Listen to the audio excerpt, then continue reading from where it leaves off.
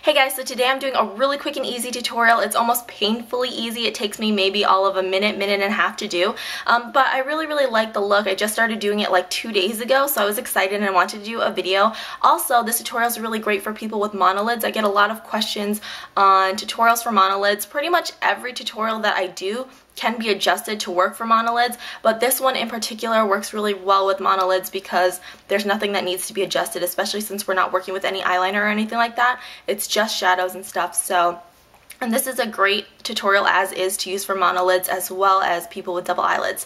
So anyway, I hope you guys enjoyed this tutorial and I'll talk to you in a little bit. So the first thing I'm going in with is this Tate Emphaseyes Eyeshadow Stick, and it just looks like this. It's a really pretty bronzy brown color. And then I'm going to just take this all over my eyelid, and I'm pulling it up a little bit past the crease. You don't have to be too neat with this because we're going to blend it out with our fingers.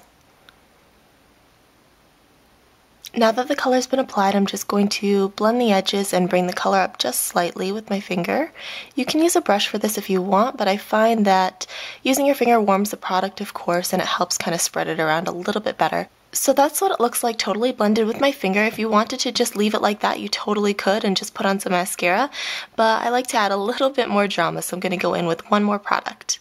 So for my next step, I'm going to be going with my favorite drugstore palette. This is the Maybelline Natural Smoke Squad, and they have redesigned the packaging, so it looks a little bit different now, but we're going to be going in with this darkest color right here. And I'm just going to be picking up some of that color with a tapered blending brush. And from here, I'm just going to be applying it to my outer corner and also up into the crease. So now I'm just patting that on and blending it out. Normally I don't do my outer corner or crease this dark, but because I'm actually not going to use eyeliner, I like the little bit of added drama. So for any additional blending, I'm actually just going to use my finger. Most of the colors are pretty blended with the brush, but just in case you have a little bit on the edge that you want to clean up, you can go ahead and do that.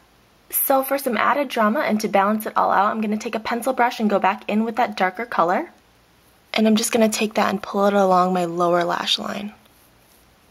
So believe it or not, that's pretty much the completed look. I'm going to add some mascara and whatnot, but other than that, I'm not going to be doing any eyeliner, and I'm actually not going to highlight my brow bone.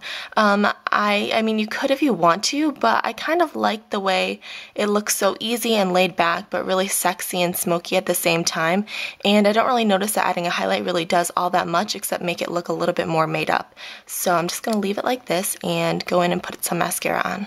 And the mascara that I'm going to be using today is Benefit's Theyre Real, and I've actually been really enjoying this mascara. And this is what the brush looks like. Normally I'm not a fan of plastic bristle brushes, but this is a nice dry formula, and it actually does really well with my lashes. So if you're just going out casually or you already have nice lashes, you could just leave it like this.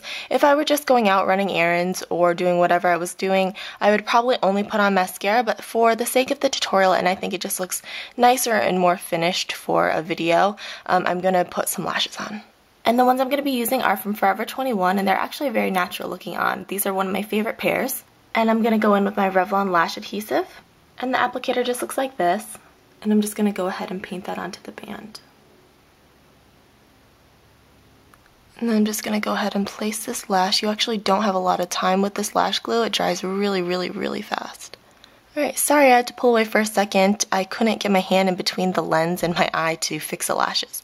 But there you go, it just looks like that. And I'm just going to curl them. So when I'm curling my lashes, I'm actually not curling them or pressing hard.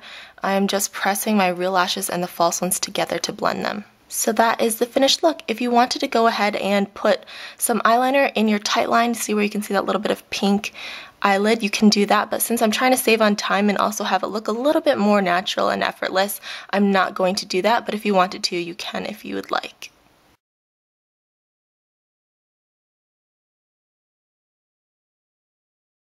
Alright, so I hope you guys enjoyed this really quick and easy tutorial. I think this is probably the easiest one I've ever done. If there's anything that you ever wanted to change, of course you can do that. When someone does a tutorial, it's not like an end-all be-all or paint by numbers. It's just to give you sort of inspiration for a look, and then you take it to kind of do your own thing with. So anyway, I hope this was helpful to you guys and that you enjoyed it, and I'll talk to you later.